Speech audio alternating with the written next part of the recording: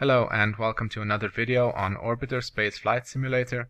In this video I'll try to explain how to set up the game, and I will also do some simple gameplay. I call it a game, you might call it an application, a program, a simulator, whatever you want. To me it's a game. I like it and it has gameplay and so on. Anyway, when you launch the game, this is what you are greeted with, this window, and it is automatically open to the Scenarios tab. Here you select what you want to play, basically. Some of these come with the base distribution of Orbiter, some of them are add-ons like this Delta Glider XR1 that you have to download separately. They are all free, so well, as far as I know, all Orbiter add-ons are free. It might even be in the license that they have to be free. Either way, Parameters tab, here you can set the realism, the perturbations, the brightness of the stars, the instruments and panels settings, and so on. These perturbations will offset, they will change your trajectory on very long voyages, so or even not so long. The non-spherical gravity, for example, if you orbit around the Earth, the gravity is not the same in all places, so as you orbit, this will change your trajectory a bit. Visual effects, here you set the graphics. I recommend setting everything on. There's, if you have a decent computer, it will run just fine. I'm running this on Linux, so it's basically emulated and it still runs really well, even as I record it. This is the Modules tab, where you set up the plugins. I have quite a bit. As you can see, I have the DirectX 9 client for graphics. By default it uses DirectX 7, but that one is quite slow. So some MFDs like Transx, Aerobrake, Attitude, and so on.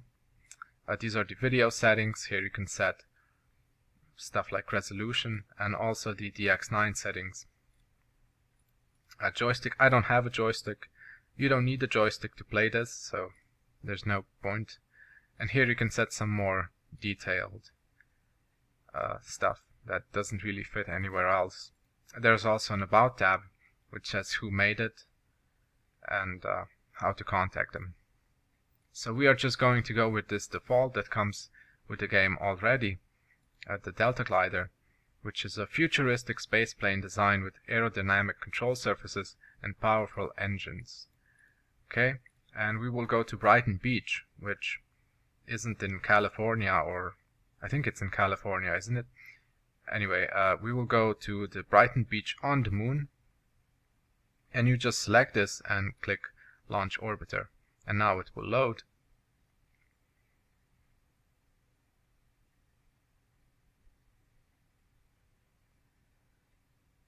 And here we are on the Moon. We can change the view a bit, and we can zoom out. As you can see, here we are. And where is the Earth?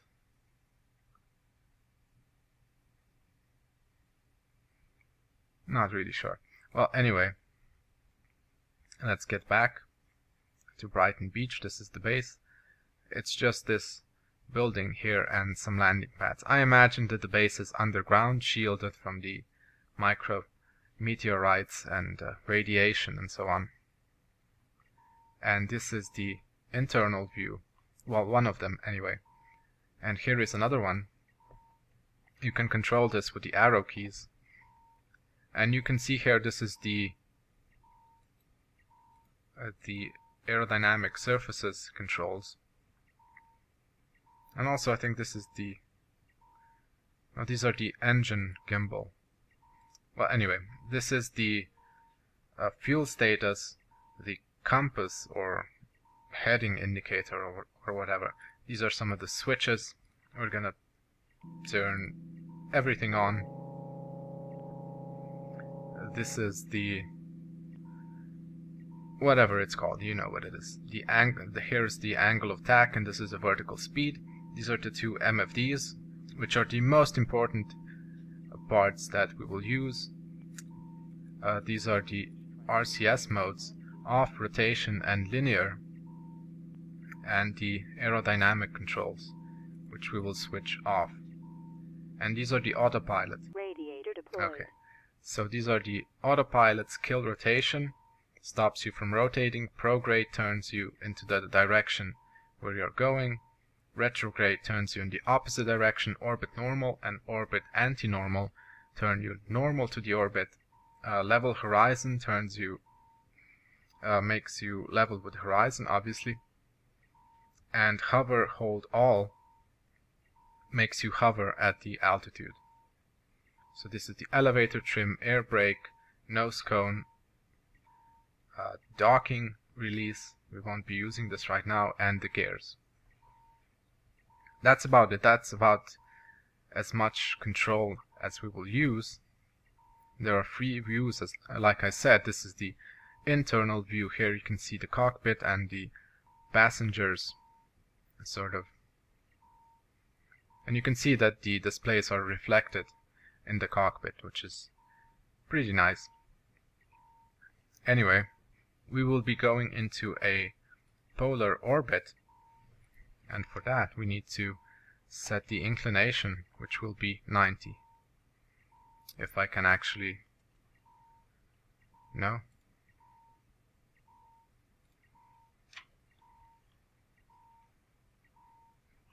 Okay.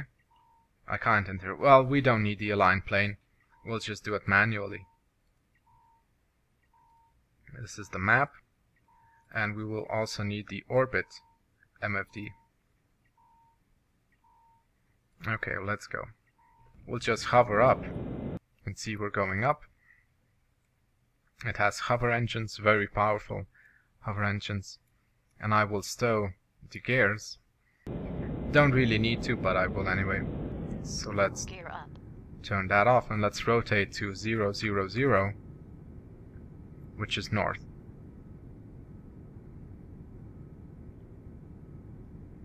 Okay, overshot it a bit.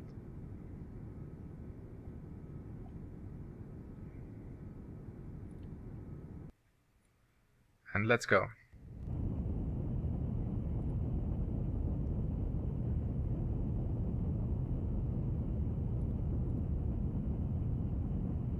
So these are our orbital elements.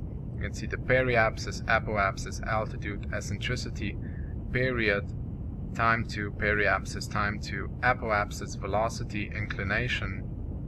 Let's turn that. Let's try to control the inclination, but what's that? Ascending node, something like that. Well, we won't be needing those things right now. I will go into a polar orbit, and then I guess I will go into an equatorial orbit, and then I will return to Brighton Beach, hopefully without crashing. So we are expanding our orbit.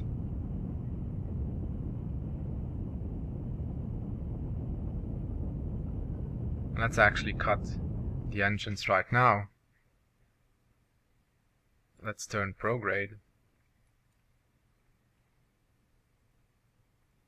And wait until we reach apoapsis, which is the highest point in our orbit. And now let's burn. Because if we burn before we reach apoapsis, we will raise our apoapsis too much. We don't really want that right now.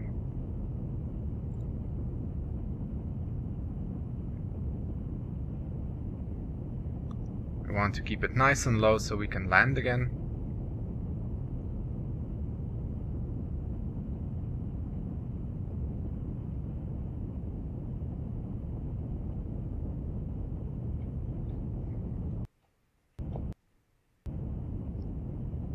And I'm moving back and forth a bit because I want to control where the apoapsis is. Okay, so it's a bit in front of us now.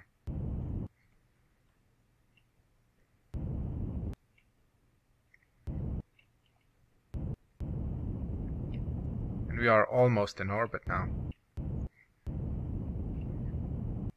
Let me actually switch to the other view. It's clearer here a lot, isn't it?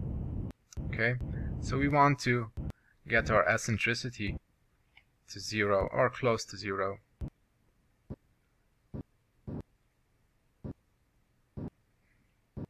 That's good.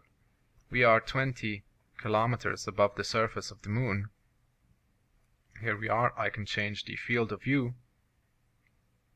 and let's keep it at 70. Okay, so that is our orbit. We are inclined 90 degrees, which is straight north, as you can see here. These lines are because of the projection of the map. And we are going to almost arrive back at Brighton Beach on this trajectory. But we are actually going to go around until we come to the equator on the dark side.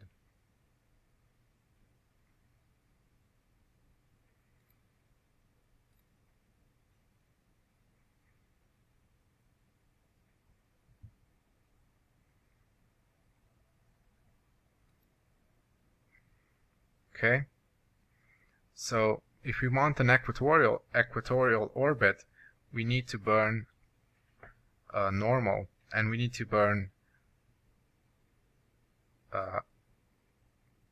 into the pro direction. And I could actually display that to you if the aligned planes MFT worked, but yeah, I can't. For some reason it decided that I can't enter anything. So we will just burn here, and you can see that our orbit is becoming more equatorial slowly.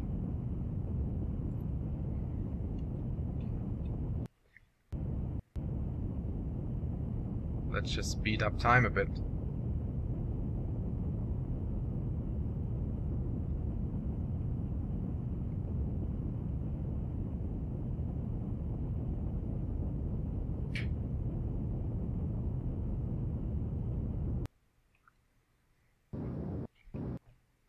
Okay.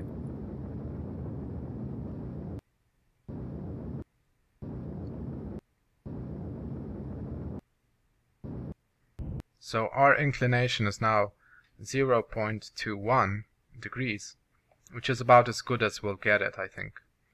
So, because the points are like that. So now we want to go. So you can see that this burn to change into the equatorial orbit has changed our apoapsis, and we want to reduce that back to 22 or close to 22 kilometers, or even less maybe.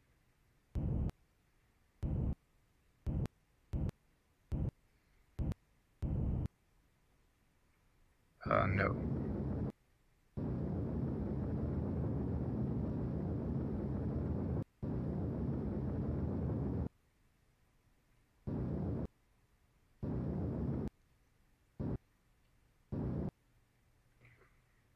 Okay. So now we want to go to the apoapsis and fix this.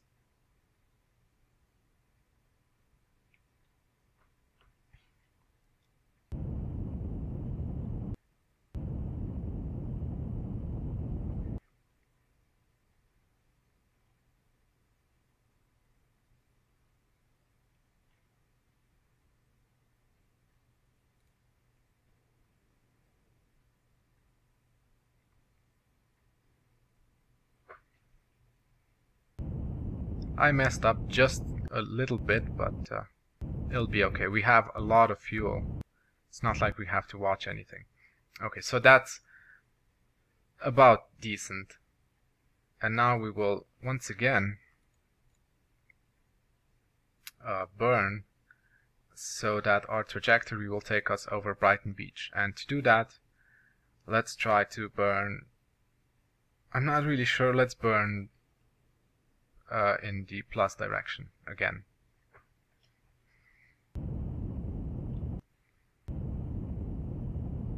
Yeah, that looks okay.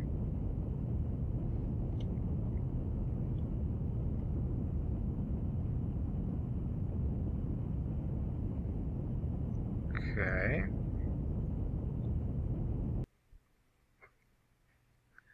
Now let's zoom in over Brighton Beach and adjust it so it goes right over it.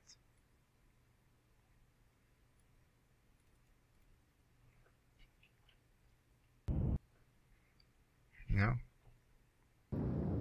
We want to burn back a bit.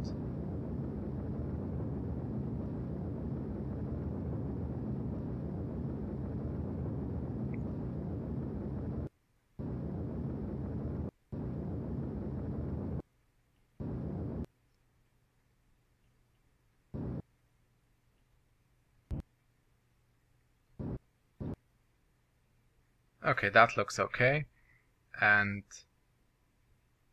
we will also turn retrograde and fix our orbit.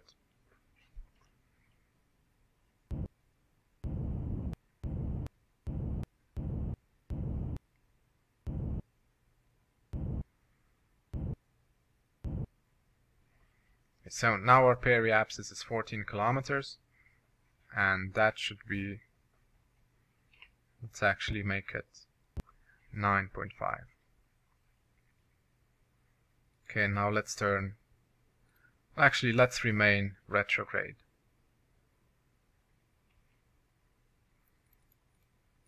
Now we are here and we need to get here, so let's do that.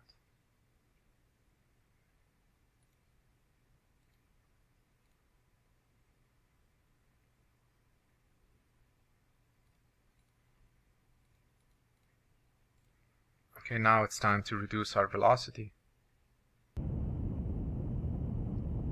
so that we'll land on Brighton Beach.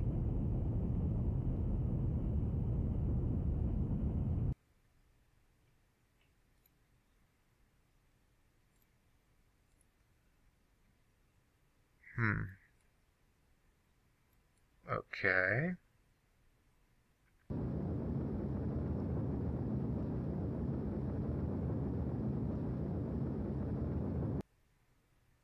Okay, that looks okay. Now let's turn prograde.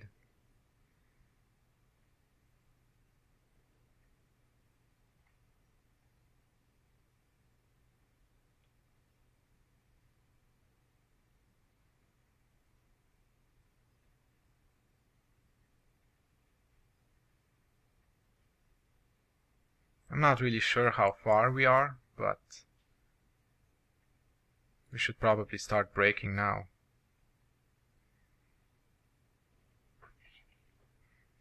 And we are going to pass it, unfortunately.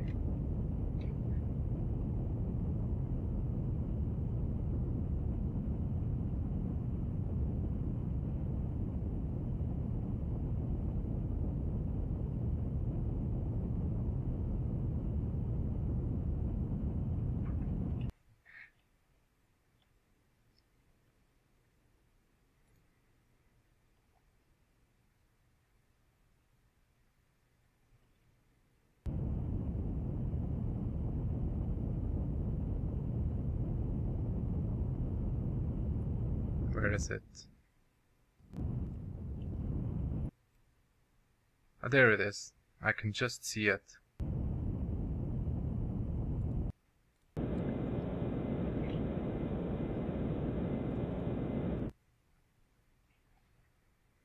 Okay, let's turn.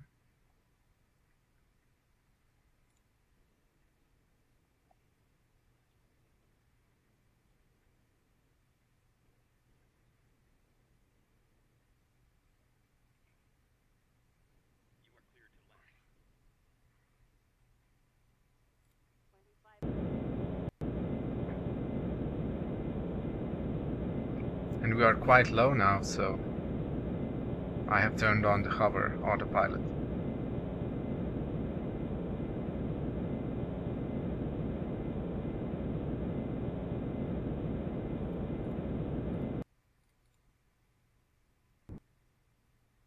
Okay.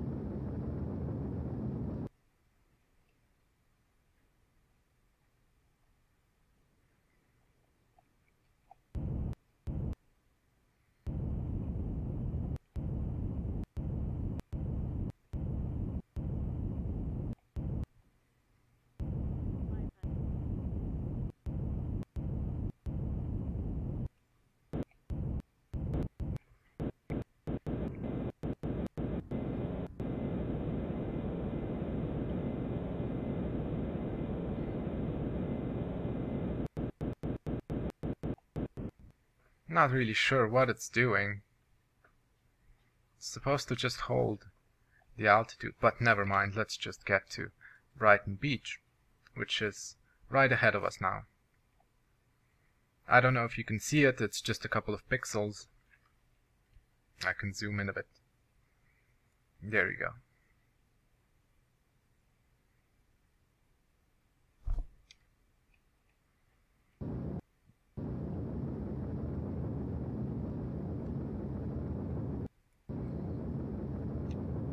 There are add-ons and all sorts of things that you can use to make landing easier, but I'm not going to use them right now. For one reason is that it doesn't work as well on Linux. Sometimes the MFDs just don't function. You saw that with the Align MFD, it didn't work. So, and let's just turn that off for right now, because I want to fall onto the base. And that should actually happen. No. Let's break.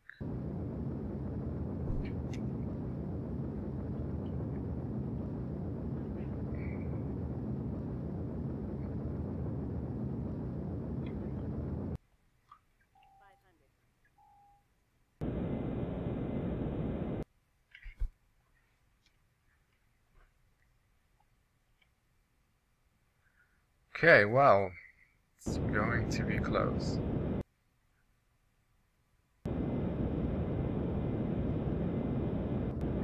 Why is it? No.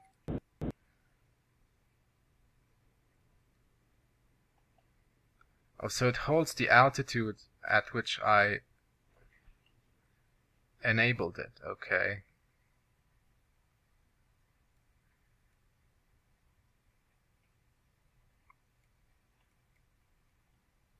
Okay, so we're a bit closer yet again. This isn't good piloting, but it is what it is.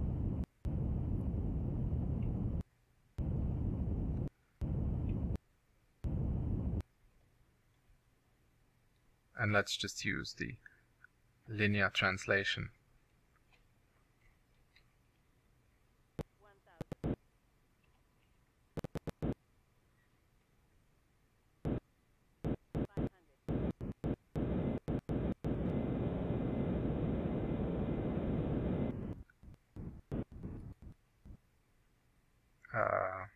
No. Okay. Let's just fall down. Okay, and let's turn on the hover again. And let's stop.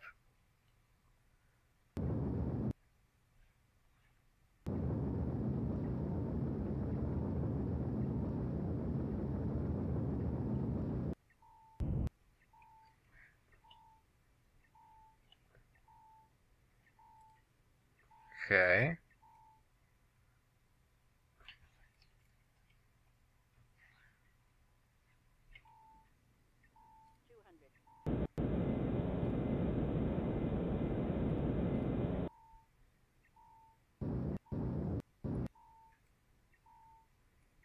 Why am I going up again?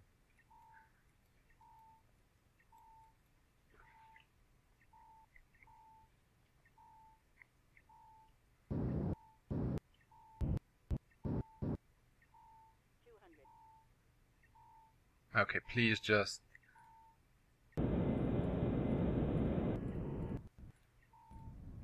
hold this altitude, please.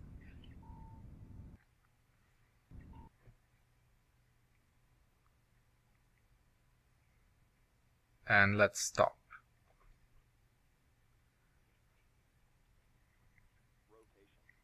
And let's rotate towards that pad over there.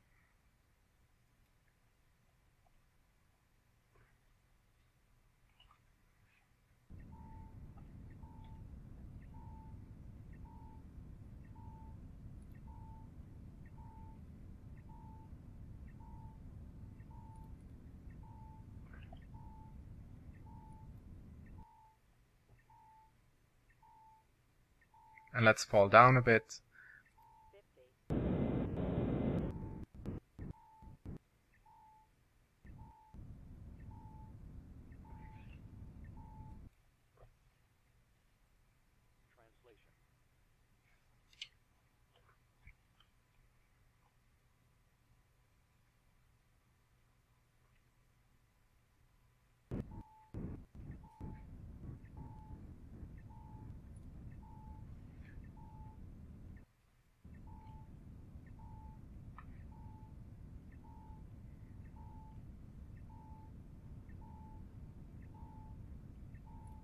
And we could set up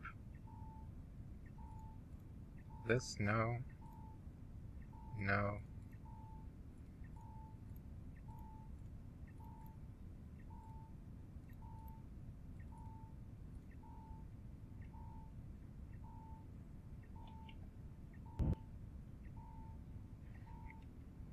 Okay, there we go. We're moving. Straight ahead. I just want to land on the pad and then we will stop.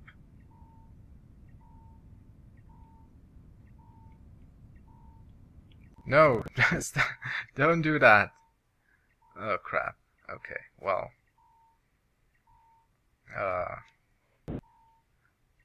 What is it doing? What is it doing? What? Okay. Yeah.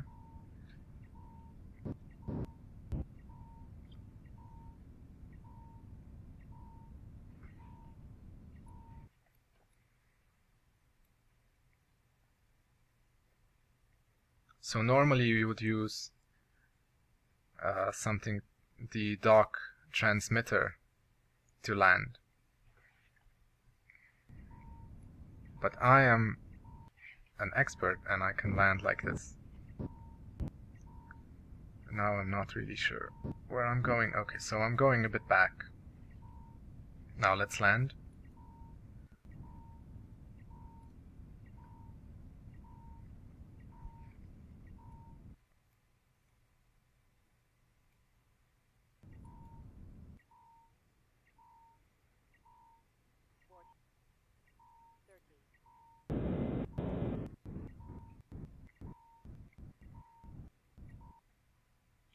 And let's deploy the gear.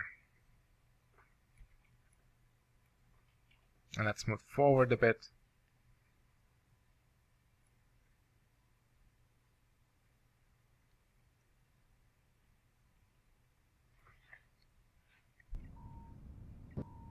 Okay.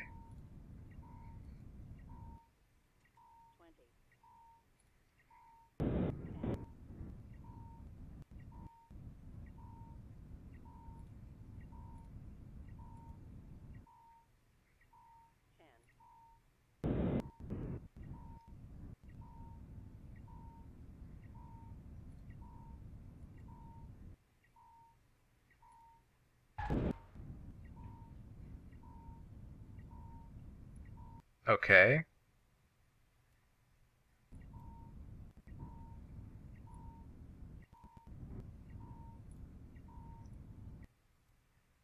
Well, let's just crash down. Okay, so this is the moon. There's not much gravity here, so we can just crash down without powering. So we have taken off into a polar orbit. We changed it into an equatorial orbit.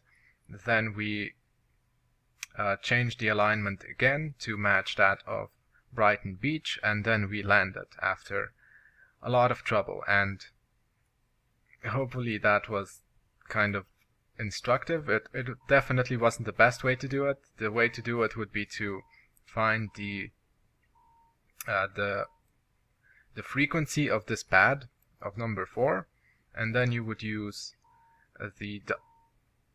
oh right, okay, so we would use this to maneuver more effectively. And also, simply to stop at Brighton Beach, you would do some calculations, how much time it would take your ship to stop, when to burn, and so on. But I just did that by sort of, I guessed, and we missed a bit, and we overshot it. But it doesn't matter. We have lots of fuel, as you can see. If you wanted to go from the surface of the Earth and to Brighton Beach, you would need to be a bit more exact, because there's not really that much fuel to do it. The fuel is kind of tight. I don't know if with this ship, but certainly with some ships you have to be an expert to do it. Well, either way, we are here safely, and that is the end of the video. And thank you for watching, and I'll see you next time, I guess.